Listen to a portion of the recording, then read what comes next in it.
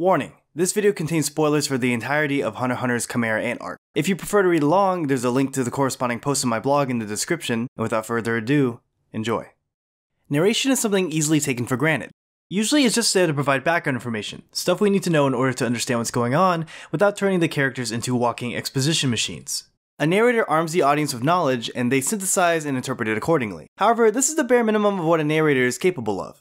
By manipulating when and how one uses narration, a sea of possibilities opens to the storyteller, allowing them to elevate their work to a level not otherwise possible. The Chimera Ant arc of Hunter x Hunter is often decried by many an anime viewer for its extensive use of narration, with the narrator seemingly joining the cast along for the ride. But rather than take this as a fault, I'd argue that this narration style is what elevates the Chimera Ant arc among the higher echelons of its brethren. Hunter x Hunter utilizes this narrator as a playwright employs prose, enveloping the Chimera Ant arc in an air of dramatic tension and epicness in every sense of the word, as well as improving understandability in both its themes and plot lines.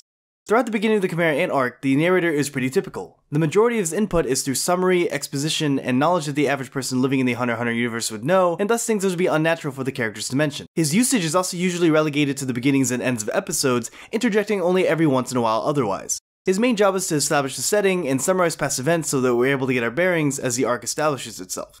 For everything else, the characters interact among themselves, leaking important information along the way. For example, Kite is the one to reveal the seemingly unassuming antagonist for which the arc is named, and his reaction clues the viewer in on what to expect more elegantly sans narrator. The audience is given the privilege of being in the same position as Gon and Killua. Whisked away with the help of a company, they find themselves in a new, unfamiliar situation with a foe they know little to nothing about. By easing up on the narration, the audience is given time to formulate their own thoughts and theories about events to come. And as the arc continues and the audience is privy to just how vicious of an enemy the Chimera Ants are, dramatic tension builds because we know just what Gon and friends are in for. But over time, the narrator helps himself to more and more liberties.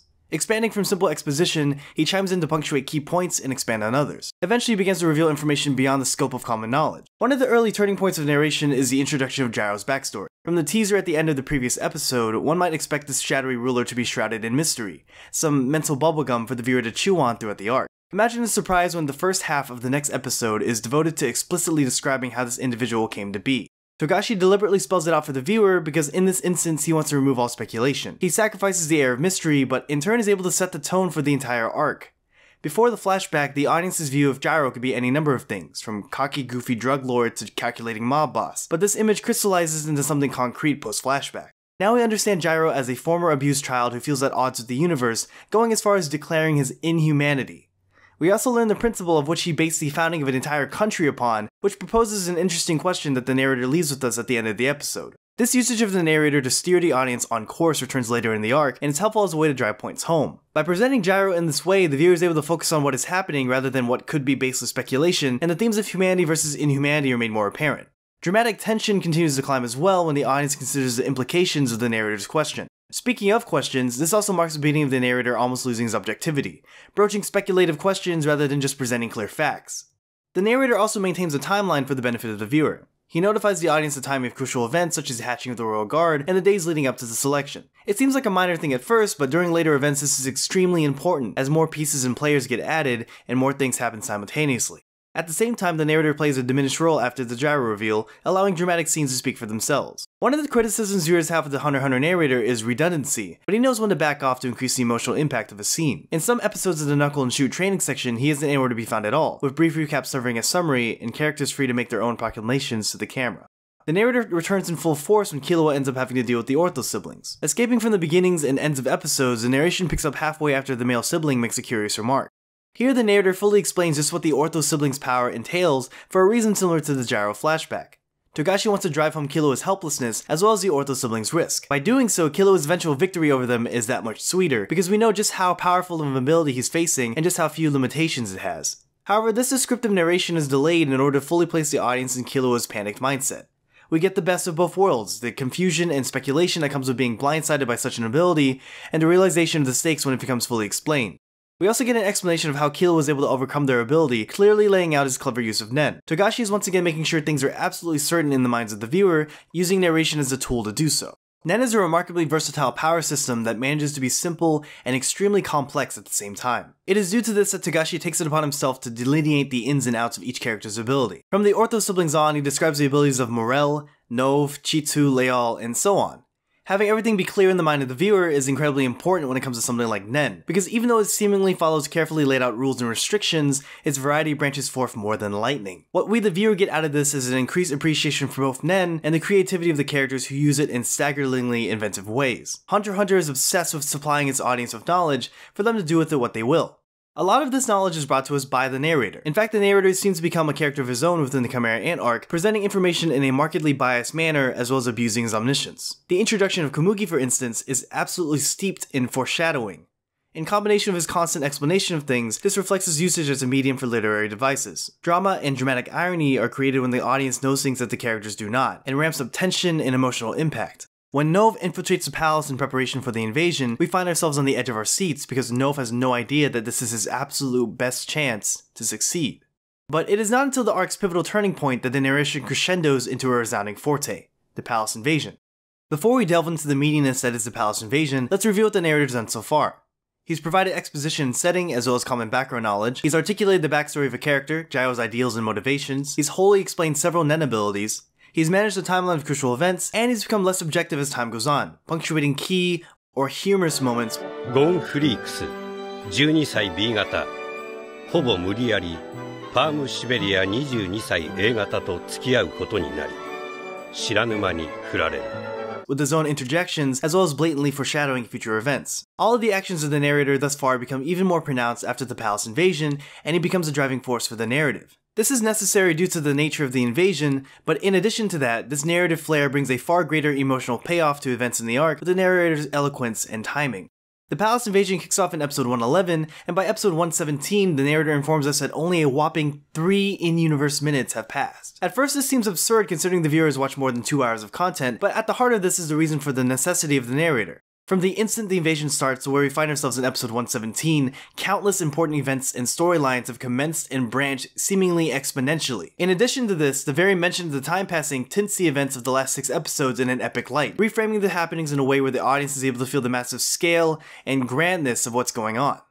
A incomplete list of characters we follow the thoughts and actions of from episodes 111 to 117 in no particular order include Gon, Killua, Knuckles, Shoot, Morel, Ikago, Welfin, Bravada, Poof, Pizzo, Yuppie, Meleron, Zeno, Netero, Meruem, and so on and so on. Throughout the arc, multiple storylines develop simultaneously and begin to intertwine with one another, such as when Morel reunites with Knuckle and when Killua runs into Palm. In order to adequately ground the viewer and prevent confusion, the narrator acts as a sort of guide, slowing down time and jumping back and forth between plot lines to provide a mental map as to what is happening and what times. While controlling time, the narrator also seemingly takes control of the camera. He'll be explaining something and suddenly mention new developments as they come into frame, while the camera will cut to them as they happen. In fact, the narrator becomes almost similar to a director, managing shots and withholding information out of frame until they become relevant. What this all comes back to is knowledge. Hunter x Hunter's narrator is the king of context, and through this context our enjoyment of the series is improved. Context is able to give more emotional weight to events and the motivations behind our favorite characters. In the episode where the palace invasion starts, the narrator brings to our attention that the only reason Pizzo notices Netero and Zeno is pure instinct and chance. In episode 112, we're given more insight into Shoot's character, and a little later his and Knuckles' relationship, making Knuckles' determination to save face for him and his friend hit all the more harder. In episode 121, the narrator informs us with his omniscience that the most optimal solution for Yuppie to take would have been to kill Morel, Knuckle, and Meleron on the spot. Consequently, we understand the gravity of Yuppie's newfound respect more thoroughly. And just before that, Morel makes a hasty decision to see Smoky jail, but we learn by doing so he's able to arrive just in time to support Knuckle, and that he does this purely subconsciously out of experience. I can only describe the feeling that these moments of context bring as epic. Through all the knowledge we're so graciously given, we're able to appreciate just how grand and impactful everything happening is. And not only that, but once again, this accomplishes something that Togashi sought from the beginning, to drive points home. We're able to watch Yuppie as a character transform and sift through the complex emotions rolling under the surface. And as a consequence, we sort of understand when Knuckles says he can no longer see Yuppie as an enemy, because he and Ant showed them humanity. The narrator is used in this way to change our perspectives and expectations and deliver thematic payloads. For example, at the end of the arc, he provides us information regarding the true Digo's whereabouts, how he had left Escorto to an imposter. On the surface, there's really no reason to tell us this other than interesting minutia acting as filler, but dig a little deeper and this seemingly small tidbit of information serves a greater thematic purpose. Digo, like Laertes in Shakespeare's Hamlet, acts as a foil to Meruem. Because while Meruem starts out life brash and eager to assert his power, he eventually recognizes something that Digo knew from the beginning. that true power comes with living a life that you choose for yourself. Part of the reason why the Chimera Ant arc has this air of epicness is due to its narrative style. It shares similarities to the epic poems of old, the Beowulfs and Odysseys you've all read in English class. I mentioned above that Hunter x Hunter's narrator acts as a medium for literary devices, almost as if his words were actually text read aloud. In episode 119, he sets up an obvious Chekhov's gun that is fired to great effect a bit later, and he utilizes poignant metaphors and sets up more foreshadowing throughout the arc. Toward the end, he frames himself as a representative of humanity as a whole, proclaiming the memorable words, "We're far worse." The idea that one should show, not tell, seems like an obvious rule of writing today, but in the past this guideline was actually taken as a sign of poor writing. Friedrich Spielhagen, the German novelist, argued that only a detailed description of characters, events, and actions is in accordance with the laws of the epic, and hence should be rated superior. Instead of show don't tell, you could say that Hunter x Hunter embraces a kindergartner's ideology. Show and tell. There are a number of scenes that demonstrate the usefulness and benefit of the narrator. Netero's entrance and backstory, the description of Yuppie's inner turmoil, and of course the spectacular reveal of the poor man's rose. But the episode I feel most encapsulates how well the narrator is used is when Killua confronts Palm. In the beginning, the narrator brings our attention to Palm, and then Killua is able to think out what his reaction to her should be. After suspicion comes across to the audience, and Palm goes crazy, the narrator explains her ability, allowing us to understand Killua's own worry about the situation. Killua then shifts his focus from attacking to trying to have a discussion with Palm, to which the narrator informs us of his true intentions. However, it is due to this that makes Killua's eventual breakdown all the more powerful, because we know that he was just trying to buy time, but couldn't keep his doubts and insecurities about Gon from escaping. From here, Palm pauses a moment before defying Poof, prompting the narrator to explain the events that were hidden to us previously, about exactly what happened to Palm all those episodes ago. And it is due to this that we get context about how Palm is able to turncoat easier than the other ants, as well as their courageous actions, and the experimentation that Pizzo and Poof were performing. This scene really shows how the narrator strikes a balance between show and tell, providing context when it enhances the episode and backing off to allow emotion to take the spotlight, which is what the narrator does consistently throughout Hunter x Hunter. Some would argue that the narrator's job is to be invisible. Hunter x Hunter says otherwise. But of course this is just what I think. What did you think about the narrator? Unnecessary? Epic? Ham-fisted? Leave your thoughts in the comment section below, and be sure to subscribe and like the video for more content. And of course, if anything I said was wrong, I'm sorry. I must have stuttered.